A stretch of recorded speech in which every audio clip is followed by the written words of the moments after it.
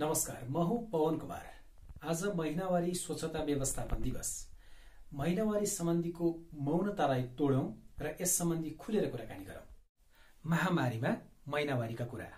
मलाई चाहिँ पहिलोचोटि महिनावारी हुँदा चाहिँ एकदमै डर फिल भइरहेको थियो। अनि घरमा आमा बुवा दाइ भाइको अगाडि एकदमै पनि लाज लाग्थ्यो।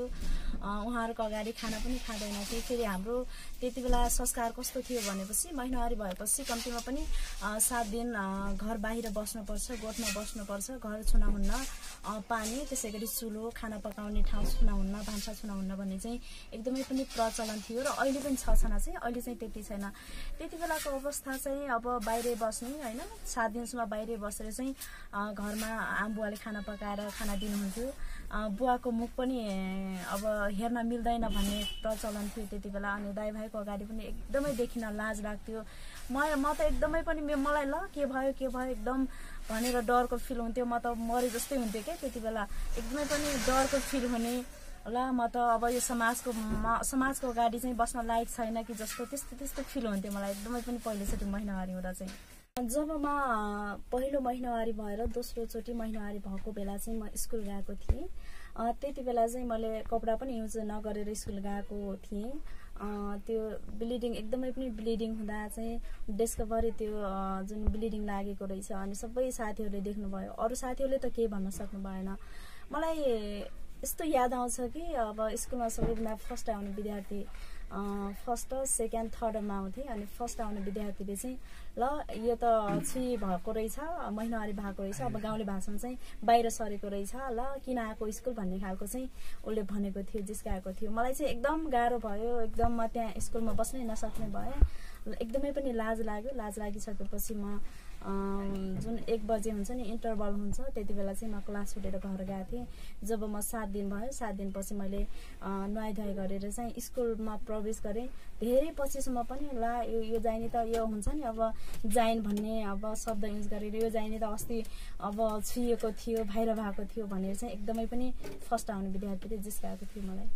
तपाईलाई महिनावारी भएकोमा अथवा यो महिनावारी भइराखेको कुरालाई चाहिँ कसरी लिनुहुन्छ? यो मतलब नभइदिए हुन्थ्यो जस्तो लाग्छ कि अथवा भएर राम्रै भयो भन्ने लाग्छ कि कस्तो लाग्छ?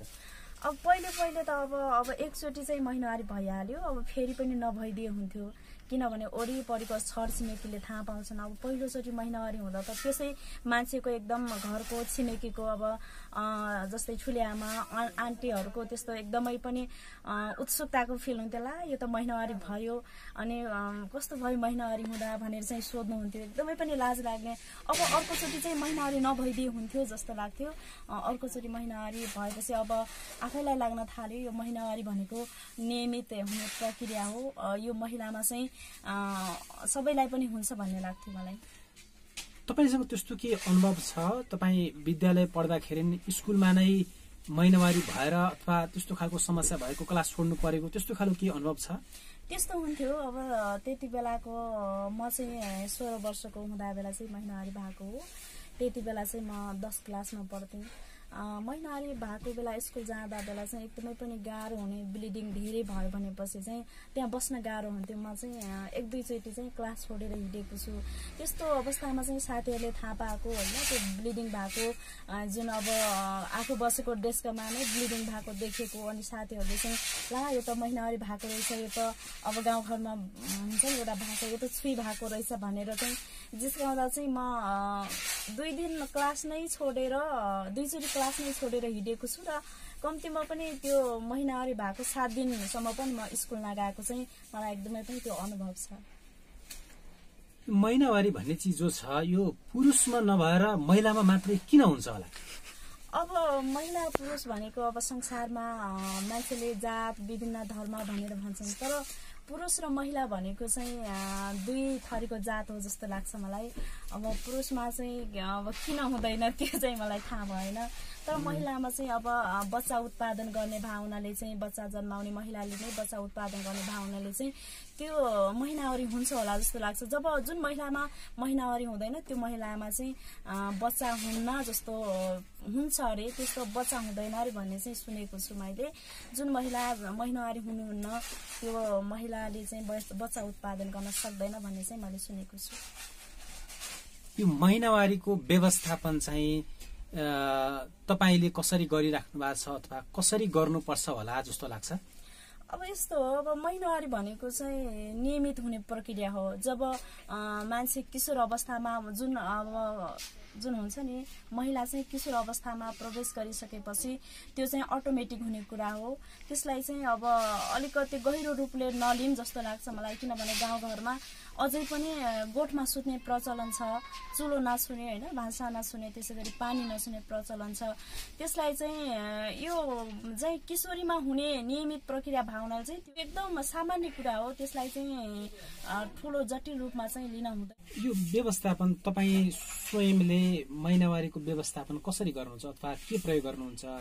प्याड गर्नुहुन्छ अथवा टालो प्रयोग गर्नुहुन्छ? के गर्नुहुन्छ? तपाईँको आफ्नो व्यक्तिगत अनुभव हो यो चाहिँ?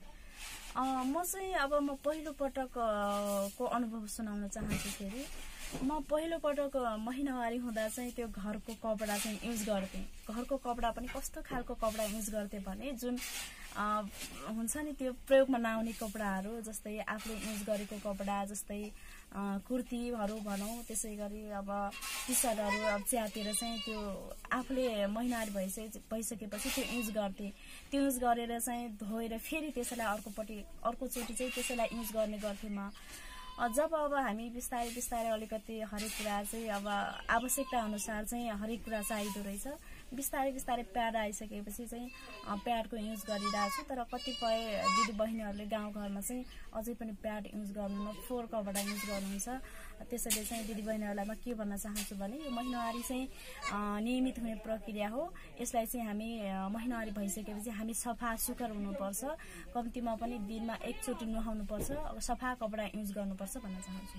यो गाउँठाउँमा अहिले महिनावारी भइसके पछाडि जो टाला प्रयोग गर्छन् त्यसलाई घाममा देखिने गरिकन सुकाइराखेको देख्नुहुन्छ कि त्यो लुकाएर राख्छन् अथवा कस्तो छ अहिलेको ट्रेन्ड चाहिँ तपाईँ अनुभव छ? अहिलेको ट्रेन्ड चाहिँ अब पहिलेको भन्दा धेरै फरक भइसकेको छ। अब पहिला चाहिँ महिनावारी हुँदा त्यो जुन आफूले प्रयोग गरेको कपडा चाहिँ बाहिर कसैले नदेख्ने गरी हामी चाहिँ त्यो लुकाउँथ्यौँ होइन। त्यो प्रयोग गरेको कपडा सुकाएर बाहिर राख्यो भने चाहिँ अलिकति भूतले चाहिँ आक्रमण गर्छ भन्ने खालको पनि त्यति बेला थियो, सोचाइ थियो, समाजको सोचाइ थियो। तर अहिले चाहिँ अहिलेको दिदीबहिनीहरू चाहिँ अहिलेको जेनेरेसनले चाहिँ त्यो महिनावारी हुँदा प्याडको युज गर्नुहुन्छ प्राय होइन, प्याडको युज गर्ने अनि फाल्ने प्राय अहिले प्याड नै युज गर्नुहुन्छ। म पनि अहिले त्यस्तै गरिरहेको छु।